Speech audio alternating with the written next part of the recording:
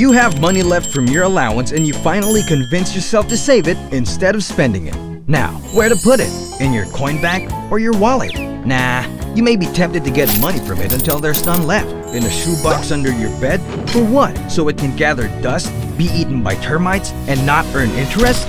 Lock it up inside your closet? I don't think so. Don't put your money in unsafe places. Save your money in a bank to protect it from various risks. Be a wise saver.